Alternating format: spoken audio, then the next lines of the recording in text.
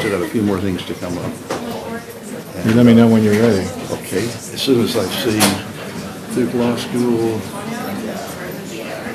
I give that enough time. Let's see if that's going to open. I know it will. Let's see. Eric, all right, you've got at least 10 seconds worth. Okay, we're going to go ahead and get started. Let me remind you that if you read the papers this morning, the Senate yesterday passed its version of a FISA reform bill.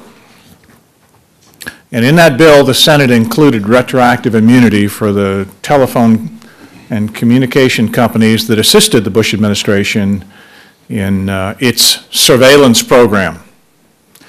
The House passed a bill last year that does not have that provision in it. So all of us are waiting to see what happens. And it's particularly interesting because the previous time that the Congress tried to fix the Foreign Intelligence Surveillance Act on the 4th of August of last year, it put in a sunset provision. And that sunset provision, for those of you who are familiar with it, means it terminates unless it's automatically reauthorized by Congress. And that sunset provision will hit at the stroke of midnight on Friday night. So it ought to be interesting to see what happens, whether the House will agree with what the Senate's going to do. I'm told that there are some congressmen who are not really happy about retroactive immunity to the phone companies.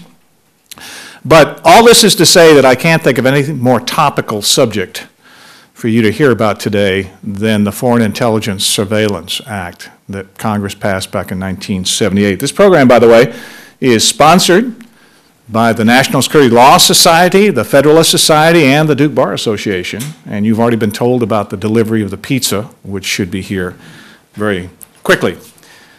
Bob Turner is the Associate Director of the Center for National Security Law at the University of Virginia, as well as a professor in the general faculty at the University of Virginia Law School. He, along with Professor John Norton Moore, co-founded the Center of National Security Law up at Virginia. That was back in 1981. And Bob has served as its associate director ever since then, except for a couple of stints in government service in the 80s. And 1994-95, he was the Stockton Professor of International Law at the Naval War College up in Newport, Rhode Island. That's in the summer. That's not a bad place to be. He's a veteran of 2 Army tours in Vietnam, served as a research associate and a public affairs fellow at Stanford's Hoover Institute on War, Revolution, and Peace, before spending 5 years in the mid-'70s as National Security Advisor to Senator Robert Griffin, a member of the Senate Foreign Relations Committee. He's also served in the Pentagon as Special Assistant to the Undersecretary of Defense for Policy, in the White House as Counsel to the President's Intelligence Oversight Board, at the State Department as Principal Deputy Assistant Secretary for Legislative Affairs, and as the first president of the congressionally authorized United States Institute of Peace. Professor Turner has also served 3 times as the chairman of the ABA's Standing Committee on Law and National Security. He teaches undergraduate courses at Virginia in international law, U.S. foreign policy, and the Vietnam War. All this is to say that our speaker today has been very instrumental in the evolution and development of what we call national security law. And some of you have taken it or are taking it under me this semester. It's a burgeoning field. Back in 1974, there were only 6 or 7 law schools that taught anything like it. That was 84. 1984. Yeah. Now there are probably 125 or 130 that are teaching some variant of it.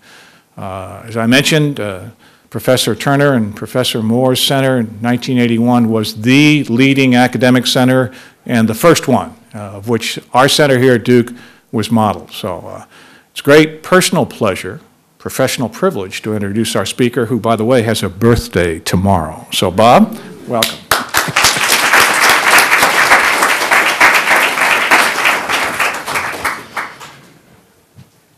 He's not really that smart. He remembers tomorrow's my birthday because tomorrow's his birthday too. He's my big brother. He's a year older than I am, but each year early in the morning, one of us remembers and sends the other one a birthday note. So I told him, this year I'm going to one-up you and come down here and do it in person. It's a great pleasure to be here. You have the great fortune of having at your law school not only one of the dozen best law schools in the country, but a Center for Law, Ethics, and National Security that is second to none. When Scot set it up, we had already taken the title Center for National Security Law, and I just can see it now. 20 years after I die, somebody's going to find one of my books and say, "Oh, he was at National Security. Which one was he? Was he the one that believed in ethics or the other one?" It's very disconcerting. Anyway, I'm going to go quickly today and try to cover a lot of material, assuming there we go. There's an awful lot of material here. You're not going to understand the second part if you don't get the first part, and I would bet you money you're not taught the first part here. I may be wrong, and I won't mention Scott's classes because I don't know what he teaches, but most professors of con law don't even discuss the primary basis for the president's authority in foreign affairs. I'm going to explain where it comes from, how it comes from, and try to convince you that was the view, at least, of the founding fathers. Now, I'm going to focus on constitutional issues. There's statutory arguments if you want to raise them. I may have to talk to you out in the hall, but I'll be happy to address those also. Does the Constitution empower the president to collect foreign intelligence? I think the answer to that is yes. If so, can Congress take away that power by a mere statute? I think the answer to that is no. See, the exam is going to be very easy in this class. I want to start off with a modern myth. How many times have we heard that in a democracy or a republic there can be no unchecked presidential power? The president is not above the law. He has to do what Congress tells him to do. Do we have a king? Do we have another King George? Have we forgotten Marbury versus Madison? Or have you read one of the case books that excludes this excerpt from it? In Marbury versus Madison, perhaps the most famous of all Supreme Court cases, John Marshall noted that the Constitution gives the president certain important political powers in the exercise of which he's to use his own discretion and is accountable only to his country and his political character. That is, we can vote him out if he runs for re-election, and to his conscience.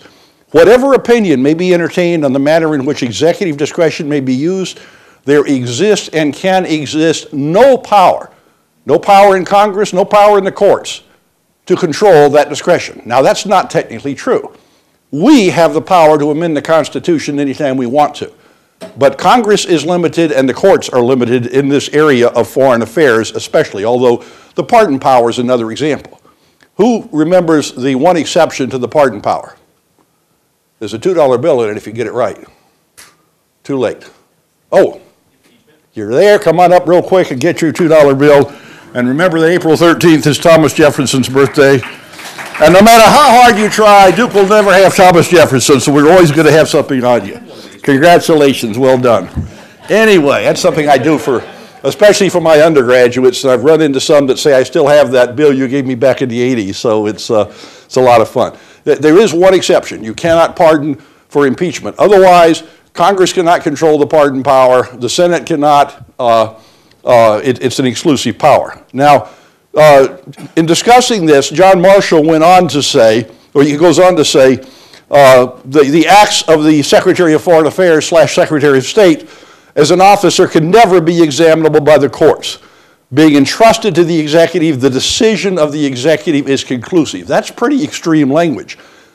Sadly, it's left out of a lot of case books. And as an example, sorry, let me go back because I left this out. He says, the application of this remark will be perceived by examining the act of Congress setting up the Department of Foreign Affairs. In other words, he's pointing out these presidential prerogatives are especially prominent in the area of foreign affairs. Now, where do we find this power? Where in the Constitution is the president given all this broad control over foreign affairs? And the answer is very clear.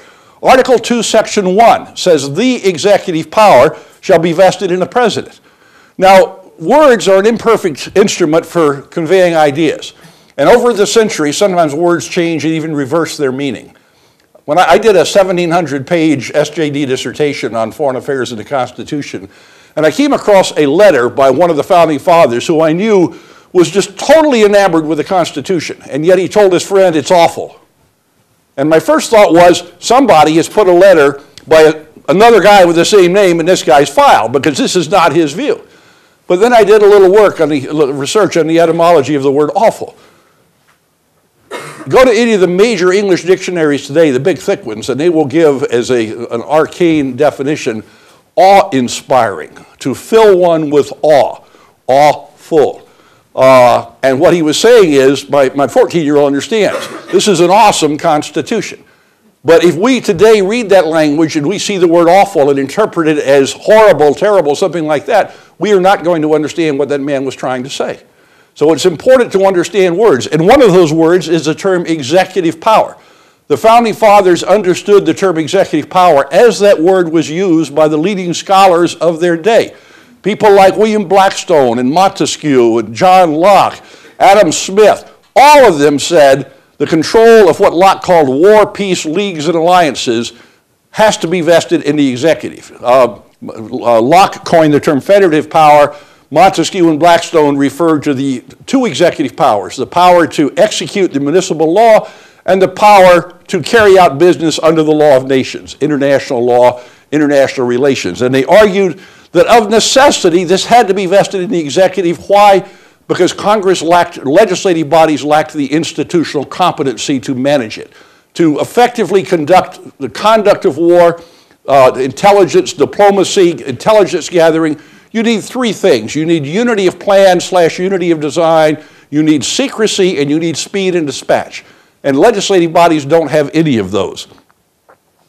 Locke, Montesquieu, and Blackstone all considered the executive power to include foreign affairs. Now, I first got interested in this issue when I heard a lecture in 1966 by the late Quincy Wright, a very distinguished scholar in this area.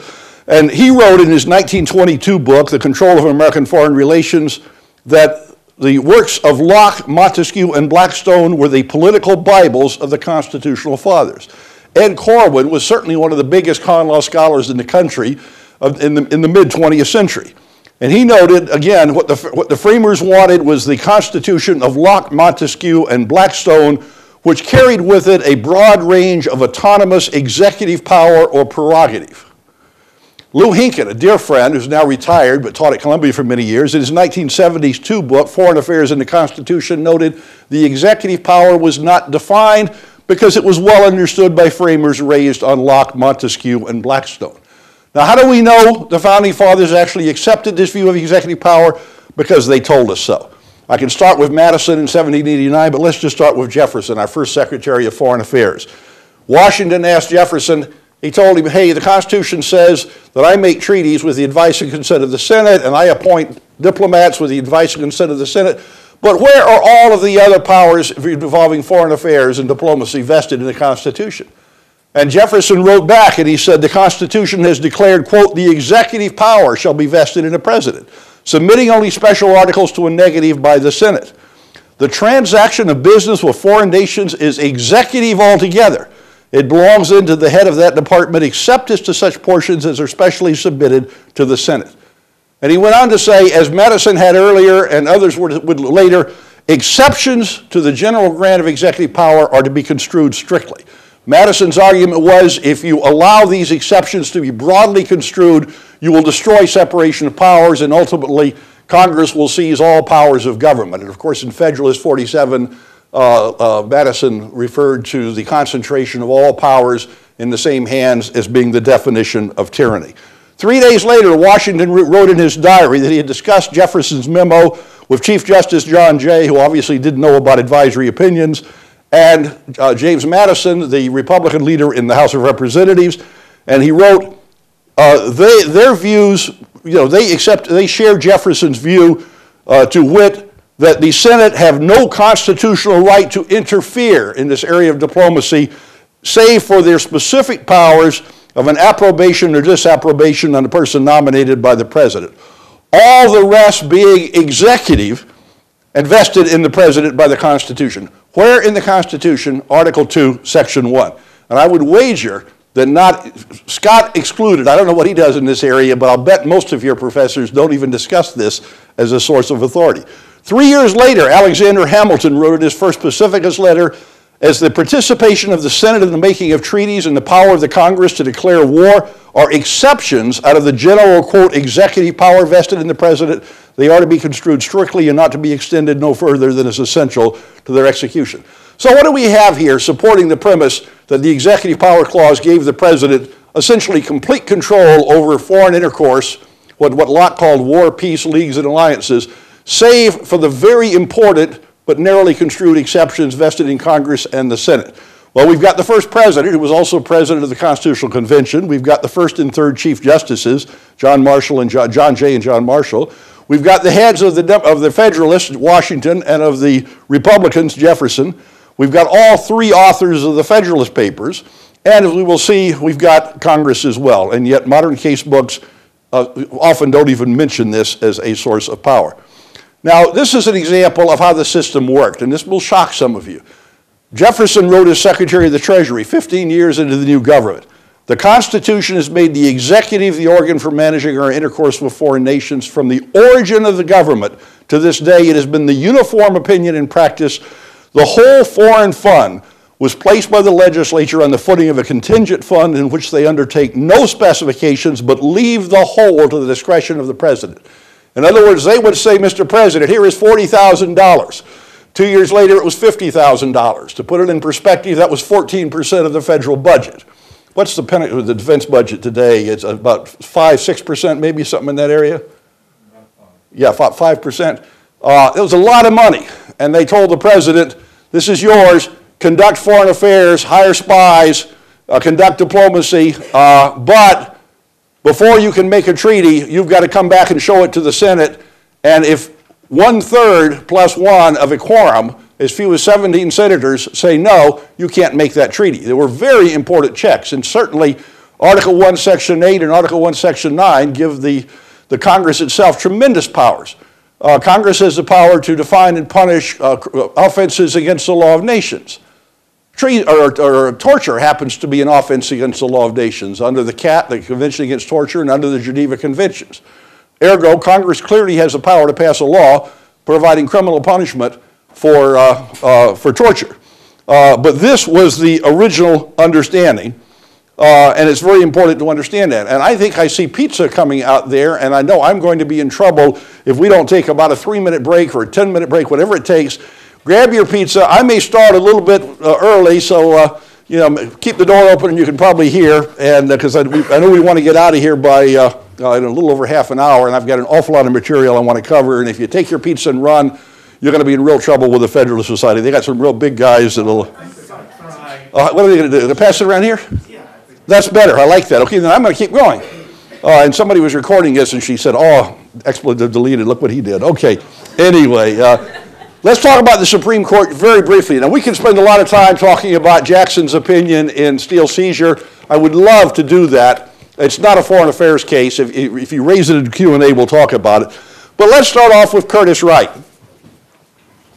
Curtis Wright, 1936, is by far the most frequently cited foreign affairs case by the Supreme Court. And in that case, the court noted, not only, as we've shown, is the federal power over external affairs, over foreign affairs, in origin and character different from that over internal affairs, but participation in the exercise of that power is significantly limited. And the court went on to say, into the field of negotiation, the Senate cannot intrude, and Congress itself is powerless to invade it. In other words, this is an exclusive presidential power. Congress cannot invade the field of diplomacy. And I would argue in the same sense, this is one of 3 core presidential areas that Congress cannot usurp. Diplomacy, the collection of foreign intelligence, and the conduct of military operations. Now, the president can violate the Constitution by launching an aggressive war without the approval of Congress, but once war is begun, either by an attack from a foreign entity or with the approval of Congress, the president conducts the war, and the Supreme Court in Hamdan reaffirmed that in quoting Chief Justice Chase's opinion in Ex parte Milligan. So there was a very broad consensus in all 3 branches until about the time of the Vietnam War. In my dissertation, I pick a major debate about every 10 years and show how members of Congress recognize this is the president's business. If a junior member, a first-term senator, would get up and propose a legislation to constrain the president in this area, a more senior member would get up and say, well, it's well known that Senator Jones aspires to be president, and if he becomes president, he can decide these issues, but until then, he should sit down and shut up. I will give you just one example of how this consensus held. Some of you may remember J. William Fulbright, although he was defeated for re-election in 1974, so I bet most of you don't remember him in person, and he's been dead for a number of years. He was chairman of the Foreign Relations Committee from 59 to 74. He was the primary member of Congress who got us in the Vietnam War. He led the fight for that authorization to go to war that was approved, by the way, by 99.6% of the Congress. So anybody who tells you that Vietnam was an illegal presidential war, I'd like to have whatever they're smoking. Anyway, Fulbright gave a speech at Cornell Law School in 59 in which he noted the preeminent responsibility of the president for the formulation and conduct of American foreign policy is clear and unalterable. Again, he's wrong. We can amend the Constitution, but short of that, it cannot be altered by Congress. He has, as Hamilton defined it, all powers in international affairs the Constitution does not vest elsewhere in clear terms. And note, he's not just saying the president is a tool or the agent of Congress in talking to government. Sure, it's more convenient to have one person doing the talk than 535. No, it's not just responsibility for the conduct, it's for the making or the formulation of foreign policy. Again, subject to certain very important checks. If he tries to make policy through a treaty, the Senate can block it.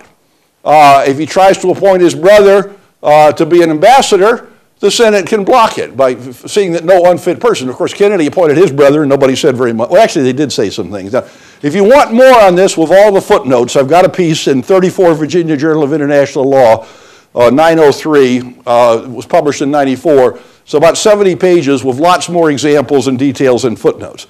Now, what about intelligence? How do we know really? You know, the CIA wasn't created until 1947. I mean, you know, this is fairly new stuff, right? I assume everybody here knows that intelligence is the second oldest profession. Trust me, it is. And the Founding Fathers talked about it time and again. As early as, it's not mine, I'm not here, but it's for me. As early as 1776, the Committee of Secret Correspondence in the Continental Congress learned that France was going to engage in a major covert operation to help the American Revolution with money, arms, and other things. And what did the 5 members of this committee, chaired by Ben Franklin, do?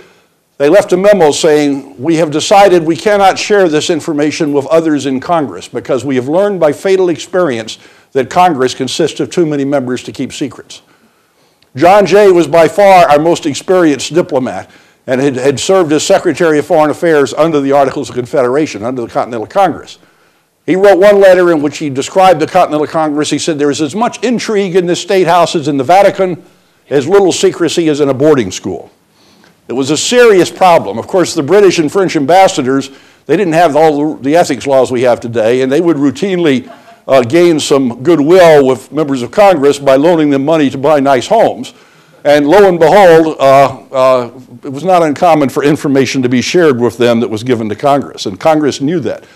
And in Federalist number 64, John Jay talked about what today we call protecting sources and methods. He said there are cases where the most useful intelligence may be obtained if those possessing it can be relieved from apprehensions of discovery. And he said there would be many who would have important information who would trust the secrecy of the Senate, but not that of, the President, but not that of the Senate or a more numerous popularly elected House of Representatives, which of course today the Senate is. It's now popularly elected and is much larger than the original House. And he went on to say, therefore, the Constitutional Convention have done well in so disposing of the treaty powers that the President, quote, will be able to manage the business of intelligence in such manner as prudence may suggest. This is very clear language saying Congress has nothing to do with intelligence. They can't be trusted with secrets. And so this is the President's authority. And remember, the Federalist Papers were by far the most important source for understanding the new Constitution. Madison had elaborate notes from the convention, and there was the official journal, and a number of other people kept notes, but Madison's notes in the journals were not published until the 1830s, long after the Constitution had been ratified. This is the first appropriations bill for foreign intercourse, and this language was followed year after year. The President shall account specifically for all such expenditures of the said money as in his judgment may be made public, and all for the amount of other expenditures. Why account for report on the amount? So Congress could replenish the kitty and the President would have enough money to hire spies and conduct negotiations and so forth. Today, of course, Congress would say the President shall report all the government secrets under injunction of secrecy. Now, I spent the latter months of 1984 and the early months of 85 as acting Assistant Secretary of State for Congressional Relations. I spent 5 years with the Foreign Relations Committee. We could spend the day talking about congressional leaks. Congress, leaks like a sieve. Some people say they don't. In the executive branch, they want to get money from them and work with them, so they pretend it's not a problem. Trust me, it's a problem. In 1818, a debate on the House floor, Henry Clay said it would be improper for Congress to inquire into how the president spent money from his Secret Service fund. Others supported that. No one disagreed with it. Now, can Congress take this away? This is a no-brainer. Article 5 of the Constitution tells us how we amend the Constitution. A unanimous Congress with the approval of the president cannot amend the Constitution.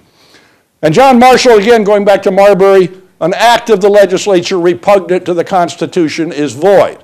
Ergo, yes, it is true, the president has the duty to see the laws faithfully executed. But an unconstitutional statute is not law. It's void. And thus the president has no duty. And obviously, the president's oath to uphold the Constitution is a higher duty. And if he has to decide between a constitutional grant of power and a conflicting statute, he must obey the Constitution and defend it. Going back to Quincy Wright, who was president of the American Political Science Association, the American Society of International Law, the International Political Science Association, he was a heavy hitter. In 1922, he wrote, "Declarations of foreign policy may be enacted by Congress in the forms of joint resolutions," that is, as a statute. But such resolutions are not binding on the president. I could give you an 1897 report from a House committee saying exactly the same thing. We may express our opinion on matters of foreign policy, but in so doing, we cannot bind the president, even if we do it by statute. Barenblatt, the Supreme Court, noted Congress cannot inquire into matters which are within the exclusive province of one of the other branches of government. Imagine for a moment if Congress were to pass a law saying no money shall be available for the Supreme Court unless the justices appear before the House Judiciary Committee on demand and discuss ongoing cases and decide the cases as instructed by the chairman. That would be a usurpation of power, a violation of separation of powers. And yet Congress tries this routinely with presidential powers that are expressly granted in the Constitution, unlike the power of judicial review. Now, in 1968, Congress passed the Omnibus Crime Control and Safe Streets Act, in which it specifically acknowledged the president's power in this area. It said nothing in this chapter shall limit the constitutional power of the president to take such measures as he deems necessary to obtain foreign intelligence information. This didn't confer upon the president any power. Why? Because Congress didn't have the power to confer. That power was given to the president by the people through the Constitution, and Congress merely acknowledged it when they passed the first wiretap law in Title III of the '68 Crime Control Act. But they made it clear that we are not limiting the president's constitutional power in this area. Now, twice since '67, the Supreme Court has had an opportunity to limit the president's collection of foreign intelligence, to say that requires a warrant and probable cause under the Fourth Amendment. It has refused to do so. The Third, Fourth, Fifth, and Ninth Circuit Courts of Appeals have considered cases in this area, and every one of them has said there is a foreign intelligence exception to the warrant requirement of the Fourth Amendment. Unanimous, the courts of appeals have said the president has this power. No court of appeals has ever held to the contrary. Thus, 6 times since 1967, the Supreme Court has had an opportunity to declare that the president must get a warrant before he conducts foreign intelligence surveillance in this country, and 6 times it has refused to do so. Classic case, U.S. versus Truong Thanh Huong. David Truong was a Vietnamese national who came to the United States in 1966, moved to Berkeley, became an active figure in the anti-war movement. After we gave up, surrendered in Vietnam, and that's another speech, but we had the Vietnam War won by 1972, and a lot of former North Vietnamese and Viet Cong people have now acknowledged that. We had them on the ropes. And then Congress passed a law making it illegal to spend money on combat operations, losing the war we had fought so hard to win and setting the stage for genocide that killed more people in 3 years than we lost, than were killed on all sides in the previous 14 years of war, but that's another speech. Anyway, You all remember and from your history books, you remember the Carter administration, those great enemies of civil liberties and champions of national security state and so forth. That's a joke if you don't remember them. Anyway, this is from the Fourth Circuit Court of Appeals. The government did not seek a warrant for eavesdropping on Trump. What did they do? They told the FBI to go into Trump's apartment, plant microphones, bug his telephone, go to his place of business, and set up a video camera. No warrant, not so much as an email to a federal judge. Why'd they do it? Well, the Court of Appeals noted the Carter administration relied upon a foreign intelligence exception to the Fourth Amendment's warrant requirement. In this area of foreign intelligence, the government contends the president may authorize surveillance without seeking a judicial warrant because of his constitutional prerogatives in the area of foreign affairs. The district court accepted the government's argument that there exists a foreign intelligence exception to the warrant requirement, and the Court of Appeals then said, we agree with the district court. I mentioned there were two relevant Supreme Court cases. You've all studied Katz, I'm sure, or you will before you get out of here when you study criminal procedure. In 1967, the Supreme Court held, overturning Olmstead, that yes, a wiretapping a phone booth was a seizure under the Fourth Amendment and therefore required a warrant. But footnote 23 to the majority opinion expressly distinguished the case from foreign intelligence cases, national security cases, and said we take no view on that, that's not before us. The Keith case in 1972, unanimous opinion by Justice Powell, that case involved a domestic target. This was a, quote, white panther. I don't know if you remember, I'm sure you all remember reading about the Black Panthers. Well, the White Panthers were white guys that wanted to be like the Black Panthers. And this particular guy blew up a CIA office in Ann Arbor, Michigan.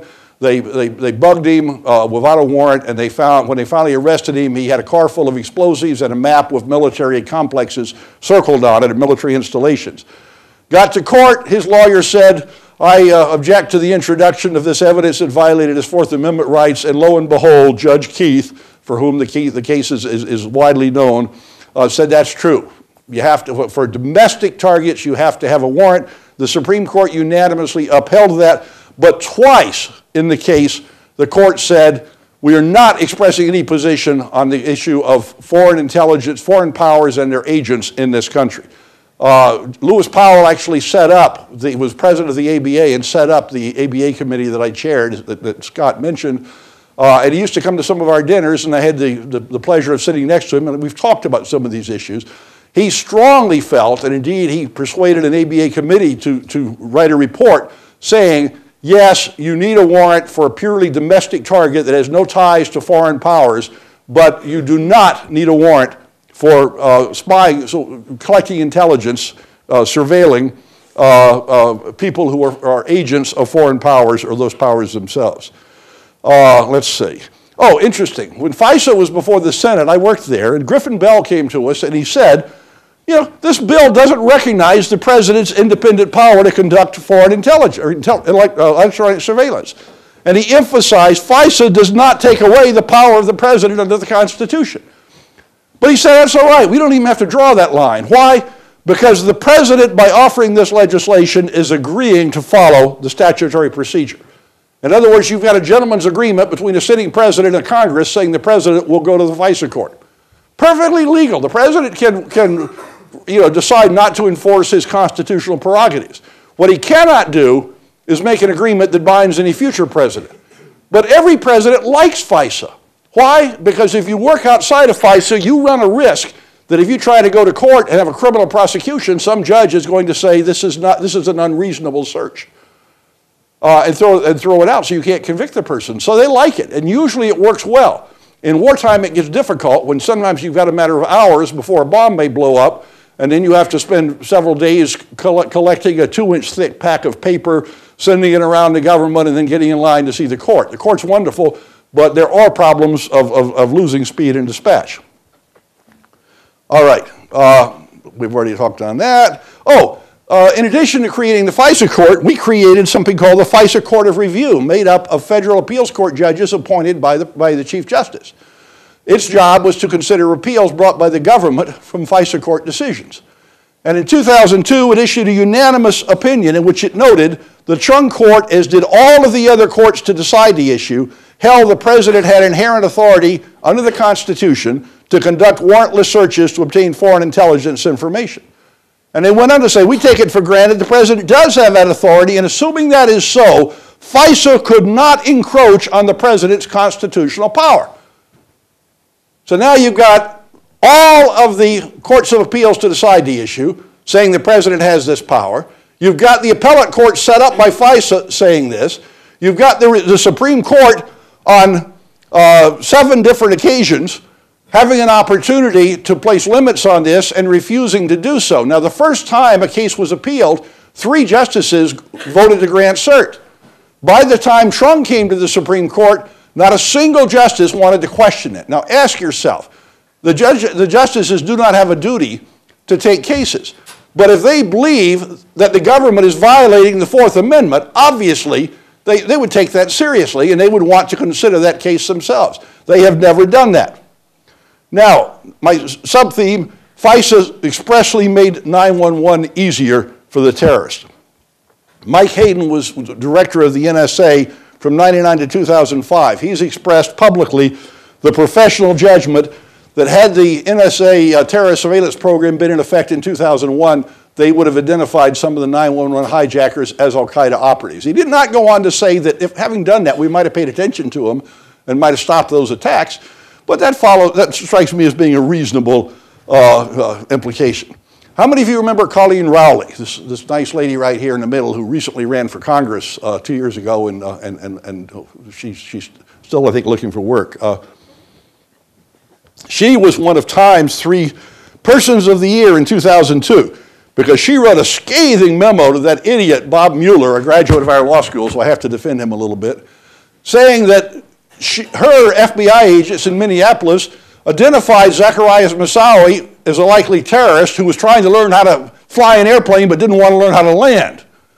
This ought to trouble us a little bit. So she said, I want a FISA warrant so I can look at his laptop computer. And the idiots at FBI headquarters refused to even submit it to the court. And she was livid, and members of Congress were livid when they learned about it and wanted people fired, and it's these incompetent FBI guys that got us bombed. Now, there's more to the story. Rowley was absolutely clueless about FISA. Indeed, there's a recent report from the Inspector General of the Department of Justice that in a footnote noted, even after we repeatedly explained it to her, she could not understand the statute. When Congress passed FISA, what it wanted to do was to make sure the government was not going to spy on the Jane Fondas of the world. And therefore, the only time you could get a FISA warrant was if it could be shown that the target was an officer, employee, or agent of a foreign power being defined to include terrorist organizations like al-Qaeda. The problem with Moussaoui was there was no evidence he was an agent of a foreign power. He was what we call a cheerleader or a lone wolf or a fellow traveler. He hated America and wanted to blow us all up and was happy to work with anybody who wanted to do that, but he didn't take money and he didn't take orders from al-Qaeda.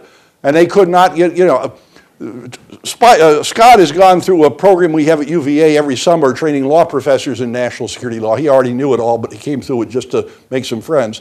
That was back when they were first setting up the center here. Best student we ever had in it.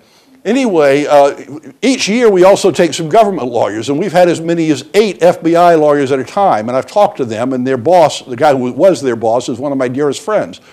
And they looked at this, and they said, hey, she has not come close to meeting the statutory predicate for a FISA warrant. And they went back to her, and they said, Colleen, you can't get a FISA warrant for this, and if you surveil him without that, it's a felony under FISA.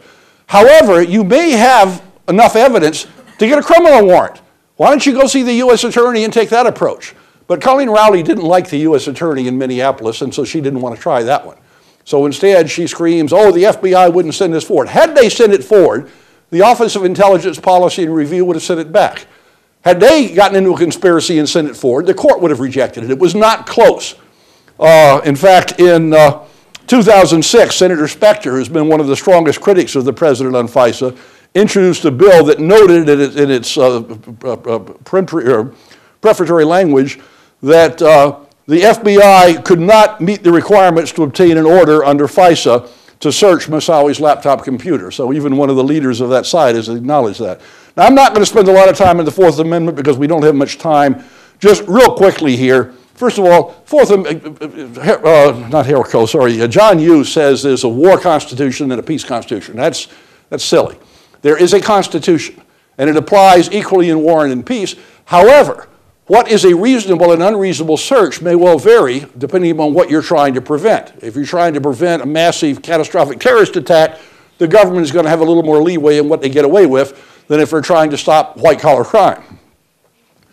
The Supreme Court has repeatedly held that in certain areas, in non-law enforcement settings, where there's special needs involving safety, security, what have you, you do not have to have a warrant. Classic case, the Von Raab case, the court noted, our decision in railway labor executives reaffirms the long-standing principle, neither a warrant nor probable cause, nor indeed any measure of individualized suspicion is indispensable for reasonableness in every circumstance. Our case is established when a Fourth Amendment intrusion serves special governmental needs beyond the normal needs for law enforcement. It's necessary to balance the privacy expectation against the government's interest to determine whether it's impracticable to require a warrant. Hague versus AG is one of several cases where the court has noted it's obvious and inarguable that no governmental interest is more compelling than the security of the nation. And the court goes on to note, as an example, every time I go to an airport, and that's these last few months of, in fact, last week and this week, I spent 4 days out of town last week, and this is my second day out of town this week. Actually, I drove this time, it doesn't count. But I fly a lot.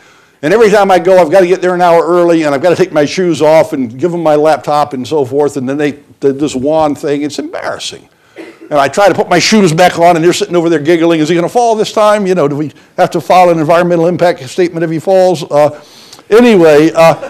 the Supreme Court has never decided this. Why? Because just like the exception for foreign intelligence, all of the circuits have been in agreement, and the court does not normally decide cases that don't need to be decided. If all the circuits are in agreement, the Supreme Court normally will take the case only if it thinks they're wrong. And so it's perfectly normal for it not to have decided this issue. But as the Supreme Court noted here, all of the courts that have considered it have decided that these searches are reasonable under the Fourth Amendment. A lot of people say, oh, it's not a Fourth Amendment search because you don't have to fly. They tried that with me when I was testifying before the House Foreign Affairs Committee, and I said, well, yes, Mr. Chairman, but this morning when I came in here to testify, they searched me going into the building where I was going to exercise my constitutional right to petition my government for redress of grievances. And I still haven't gotten his response to that one, but anyway. But they quote Henry Friendly, one of the greatest appeals judges in the history of the country, is saying, when the risk is jeopardy to hundreds of human lives and millions of dollars of property inherent in the pirating or blowing up of a large airplane, that by itself satisfies the requirement of reasonableness. Obviously, terrorist attacks are even more, potentially more dangerous, killing thousands of people, conceivably hundreds of thousands if you're talking about spreading plague or smallpox or something like that. And so I would argue that in fact, I testified twice last year before the Senate Judiciary Committee on this, and once this year before the House. Not a single member of either party said these searches, these intercepting calls from foreign terrorists to people in this country without a warrant is unreasonable. And not a single person said we shouldn't do it. The whole argument is the president is not above the law. He has to do it the way Congress tells him to do it. Now, just one concluding point. If you all don't know that Scot is in the drug business, but the FBI has a warrant for him. And I called him the other day saying I was coming down here, and in the process I made some rather threatening comments about our incumbent president. This is all just a hypothetical. It really didn't happen. And they recorded that, and they're going to prosecute me next month for threatening the president without the slightest warrant or probable cause in advance. What happened to my civil liberties? They were collateral damage. If the government has a warrant to listen to one party, they can record every word said on that telephone, and they can use it in court if they get evidence of a crime. Now, everyone agrees that it's not only legal, but it's the duty of the president in an authorized war to gather intelligence on the enemy, to try to listen to the phone conversations of the enemy. But what the critics are saying is, hey, we need a special rule here. It should be harder to try to stop a terrorist attack than it should be to prosecute a white-collar criminal. It is absolutely absurd We can talk about the data mining and stuff later. Let me stop at that point, and if anybody's really angry, I like to save the first question for somebody who's really unhappy. So who's unhappiest? I'll let you have an arm wrestle and see who gets the first shot. Nobody. Okay, who's not unhappy? Yeah, yes, sir, go ahead. Unhappy, but I was wondering if you could comment on the extent of the use of the wiretapping recently. Because I think that a lot of that position is not that the president can or cannot do it, but he's doing it a lot. Yeah, the answer to that is I've been out of that business for I left that business in 1984. I don't know any more than you do about it. What I do know is that when the story was published in the New York Times on December 16th, 2005, they said that all of these wiretaps involved foreign nationals outside this country known or believed to be tied to Al-Qaeda, the Taliban, or some other related terrorist group. How many there are, I just don't know. But I don't have the, one of the ironies is, everybody hates George Bush. I'm not a big Bush fan either. But if you compare his response on the civil liberties area to that of any wartime president, he has the best record. Why? FDR arrested hundreds of thousands of American citizens, many of them born in this country, who had never been to Japan. Their only sin was they had a grandfather who came from Japan, and put them in an internment camp for years without so much as talking to a court or anything like that. What did George Bush do right after 9/11? He went to Congress and said, we need new legislative authority. And Congress passed laws. And most of the complaints are about those laws. It really is, it's an unprecedented respect for civil liberties. I'm not saying that W, had DWI convictions. My God, I really had trouble voting for him when I found out the only reason he didn't kill a family of kids is chance. Because once you get on the road and start driving drunk, it's purely chance that decides whether you kill a bunch of people or you get home alive. Anyway, I don't, the basic question is, how often are they doing this? I don't know the answer to that. But I certainly see no reason to believe that, they're doing, what they're trying to do.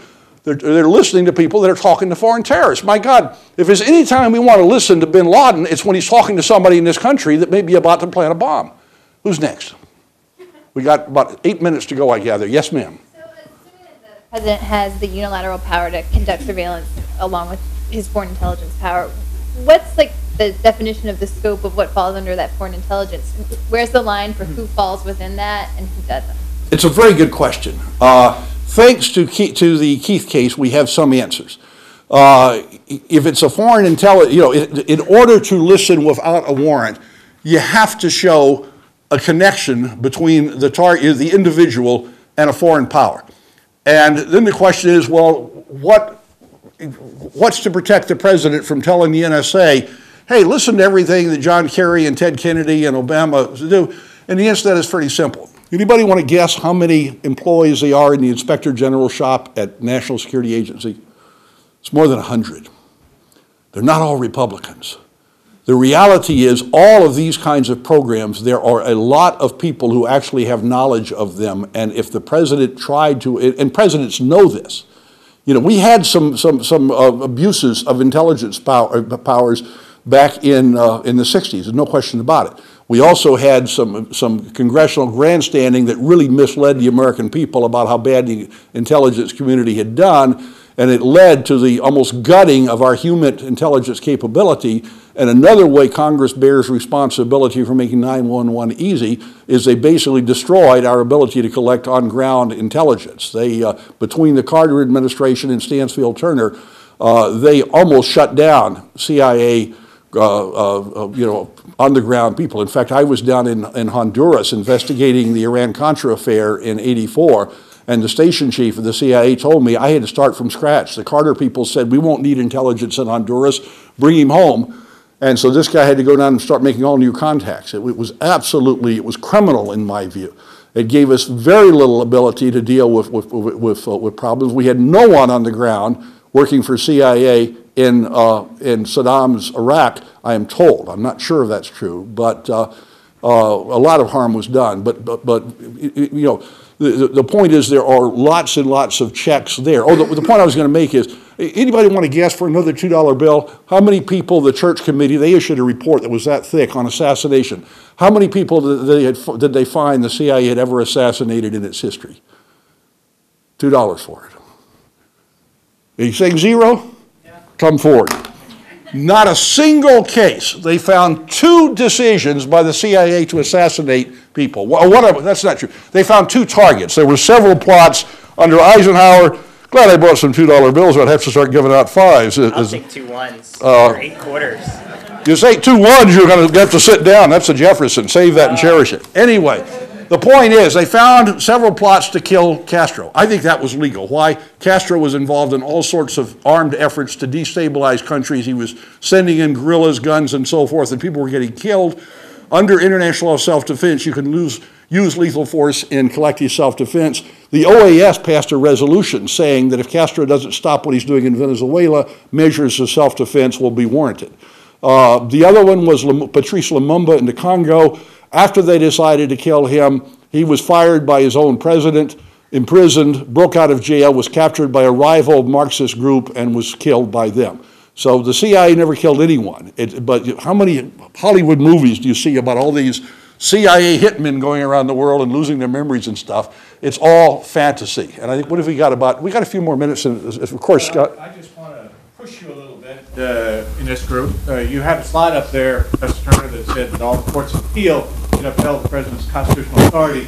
You said the Tron case, but those courts of appeal decisions in the Tron case were prior to FISA, if I'm correct. Well, actually, Trump was after FISA, but the facts occurred before it. You're exactly right. And the repeat of that assertion in the Fisker opinion of 2002 again refers to those same opinions. So, how do you respond to the fact that they would say, well, your argument is based on constitutional authority before Congress sought? Yeah, it's a very simple answer. And in fact, the one case that is very clearly after FISA is a FISA Court of Review unanimously saying, if the president has this power given by the people in the Constitution, Congress can't take it away by statute. And the issue there really, and John Moore and I argue this a lot, John's my co-founder of our center, is it an exclusive presidential power?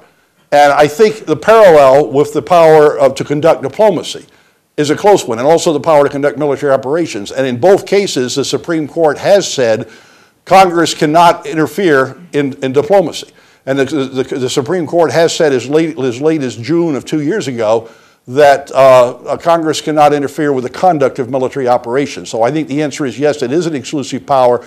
And the fact that the appellate court set up by FISA has unanimously said this statute cannot take away a constitutional power suggests to me that they share the view that this is a constitutional power granted exclusively to the president that neither the courts nor Congress can take away. And that's the answer to it. You may not like that answer, and again, we can amend our Constitution anytime we want if we're patient and have a lot of people that support us. We've got time for probably one more question, and then I guess we have to be out of here by 1:15. So who's really unhappy or really happy or just doesn't feel they get credit for the lecture if they don't ask a question? Yes, ma'am. I think if you assume that the president, that the executive has this power, I think one of the criticisms is that it's unchecked or that it's disorganized and that it's abused by certain people who don't have the correct kind of oversight.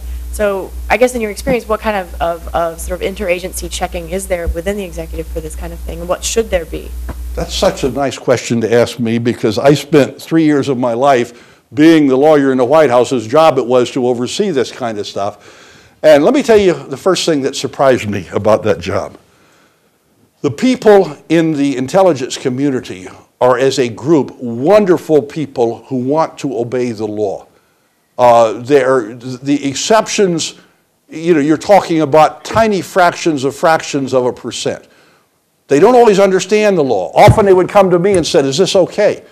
But it's very rare.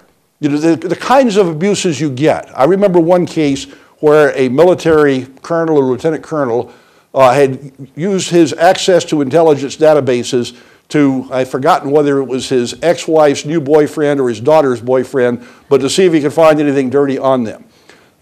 He found a new job very quickly without any retirement from the military. The military and the intelligence communities throw the book at people who abuse these powers. It is a felony to conduct surveillance outside of FISA. Now, I would argue that's an illegal statute, so its effect is arguable. But there is in the White House an office headed by distinguished private citizens, but on a day-to-day basis run by a lawyer. That used to be me.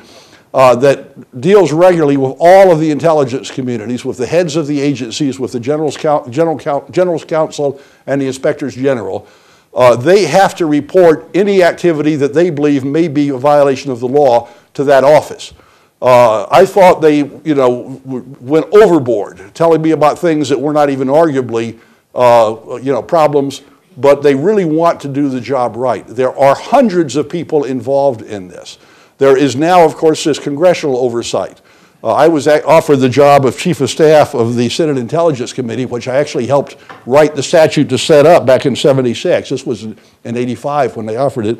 And I said, I don't think there ought to be a Senate Intelligence Committee, so I appreciate the offer, but you would not like me if I took the job. And, you've heard a brief summary of the reason. Actually, the whole case is much stronger than this. But my own sense is we do not have a problem. Are there cases of abuse?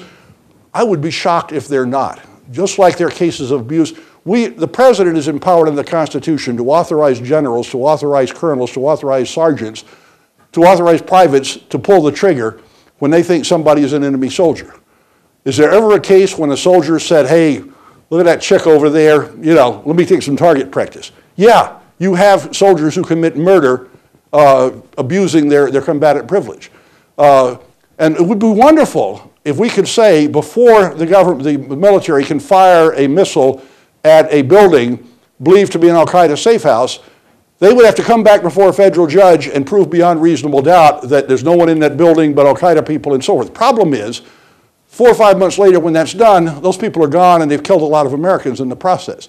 You have to have speed and dispatch to win wars.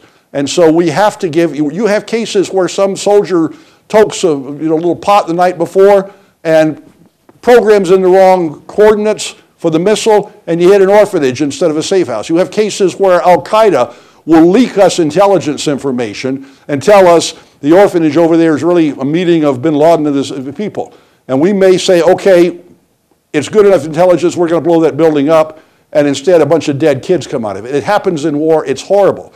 The idea that the government might inadvertently or through some individual abuse wind up reading one of your emails or one of my emails is trivial given the things that happen in war that are truly horrible because of mistakes. But there is no evidence of any grand conspiracy to spy on private citizens or something like that. All they're trying to do is to try to listen to check out why is bin Laden talking to this Saudi graduate student who's a permanent resident alien, and thus is protected by the Fourth Amendment every bit as much as we are. Why are they talking? And if he talks about the Lincoln Tunnel and explosives, we're going to listen. And if he talks about, hey, I just bought the lamp you sold on eBay, send it to General Delivery Islamabad, I hope we're going to listen and have somebody waiting outside the post office to try to follow someone. But a lot of, they may find out that somebody whose telephone is talking to terrorists is a pizza parlor. Nobody gets punished because you talk to terrorists. That makes you a subject of interest, and they try to check to say, is this person somebody trying to kill Americans? And I think they would be derelict in their duty if they didn't do it. Anyway, we got to get out of here. Okay. I'll be outside for a little bit if you want to talk some more. And I think the NSA probably has a good tape of this presentation, so if you want to hear it again. But anyway, obviously, join me in thanking Professor Turley. Thank you. Enjoyed it.